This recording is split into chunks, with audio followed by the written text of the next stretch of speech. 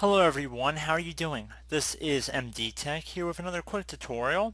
In today's tutorial I'm going to show you guys how to hopefully resolve if your DVD or CD drive is not working properly on your Windows computer. So this can be a very frustrating issue, and in this tutorial I'm going to show you guys how to hopefully resolve it without too much of a hassle. And without further ado, let's begin. So we're going to begin by opening up the Start menu just by left clicking on the Start button one time, and you want to proceed to type in Troubleshoot. Best match should come back with Troubleshoot right above System Settings. You want to left click on that one time. So now it says Get Up and Running. You want to scroll down until you get to underneath Find and Fix Other Problems. Go to where it says Hardware and Devices, find and fix problems with devices and hardware. And then left click on Run the Troubleshooter. This will take a moment to run, so please be patient.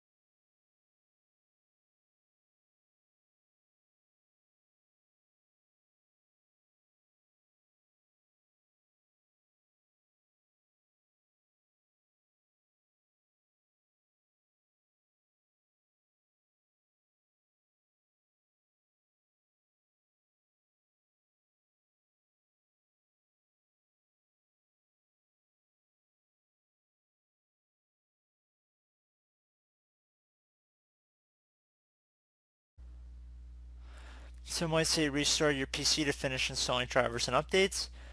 You want to left click on Apply the Fix, and then left click on Next.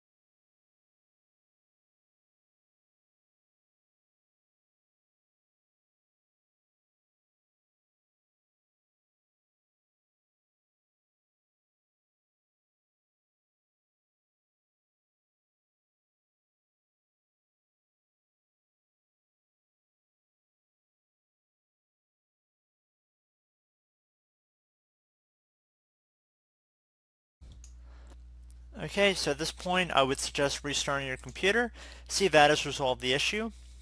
Now if it has not, I would then suggest, after again restarting your computer, go into Device Manager,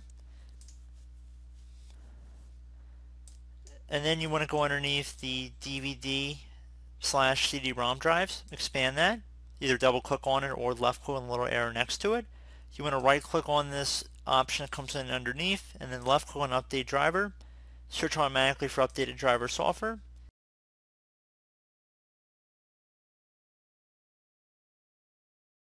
So it might say the best driver is already installed. Click on Close. Now you want to go underneath IDE space ATA/AT-API controllers. Expand that. Now I would suggest removing any standard SATA AHCI controller in here. So right clicking on it, left click on Uninstall Device, left click on Uninstall. Would suggest you guys also restart your computer after that and see if it now detects your USB drive. Now, if that still did not work for you, there is one further thing we can try in this tutorial, and that would be to open up regedit or registry editor.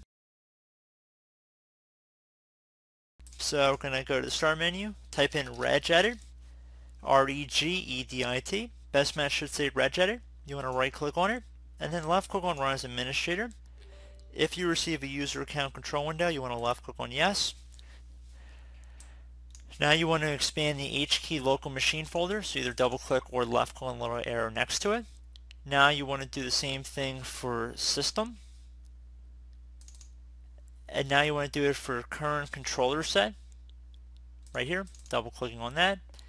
And now you want to do it for control. And you can also make this bar a little wider here, just dragging it over so we can see where we're going. So once you've done control, you want to go down until you get to class right here. So just double click on that. Now we're going to expand that. Now you want to look for something that says 4D36E. So we see I've located it's 4D36E965/E325/11CE, and so forth. You guys can see it from my path up at the top here as well. But now on the right side here, it should be something that says lower filters. All you want to do now is just right click on it, left click on delete. It's going to say deleting certain registry values could cause system instability. Are you sure you want to permanently delete this value? You want to left click on yes. So there you go, guys. And then I would suggest again restarting your computer. So I would actually suggest as well, take note of wherever your DVD device is underneath Device Manager and go online and actually download the driver software for it. That's another thing you can try as well. Other than that, I mean, your optical drive could be bad on your computer and might actually physically need to be replaced, in which case no software tutorial is going to be able to resolve that for you.